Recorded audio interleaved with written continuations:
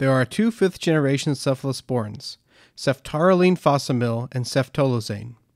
Ceftaroline phosphamyl is a prodrug and its active metabolite is ceftaroline.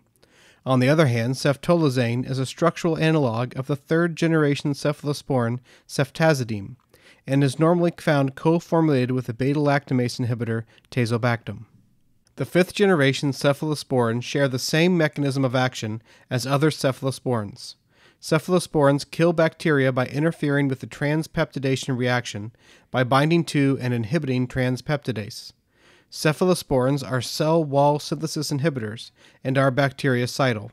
For more details on this mechanism, please refer to the video that focuses on cephalosporins as a whole.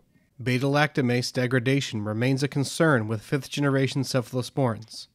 Interestingly, ceftaroline is able to be active against methicillin-resistant Staphylococcus aureus, or MRSA, by having increased binding to transpeptidase. Fifth-generation cephalosporins share mechanisms of resistance that other cephalosporins possess. Refer to the video that covers cephalosporins as a whole for more details. Fifth-generation cephalosporins really shine when it comes to tough bugs like methicillin-resistant Staphylococcus aureus and Pseudomonas species.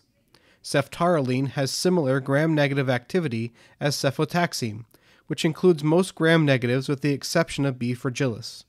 However, what really sets ceftaroline apart is its pumped-up gram-positive coverage, which includes coverage of MRSA and penicillin-resistant S. pneumoniae.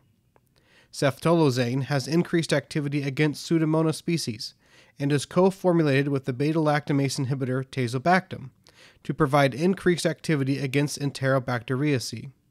Ceftolozane's main action is against gram-negative bacteria. The adverse effects of fifth-generation cephalosporins are similar to the adverse effects described in the cephalosporin overview video. Hypersensitivity to the beta-lactam ring remains the most common adverse effect. This concludes the video.